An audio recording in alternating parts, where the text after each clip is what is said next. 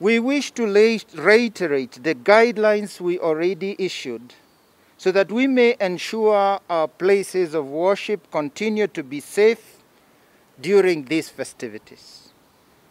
We urge all the religious leaders to remind and also ensure compliance for the sake of our people and their lives.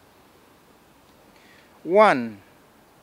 Please ensure all congregants use the sanitation stations to wash their hands or sanitize before the worship services. 2.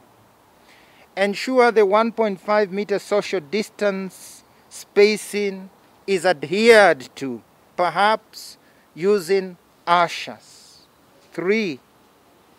Have clear entry and exit routes that avoid crowding at the doors and encourage people not to congregate outside the places of worship. 4. Keep the worship sessions to 90 minutes. That means there should not be any keshas. That excludes keshas throughout this period and even on the eve, which as yet are not included, have not been allowed in our phased reopening. 5. Care be taken to sanitize shared items like microphones.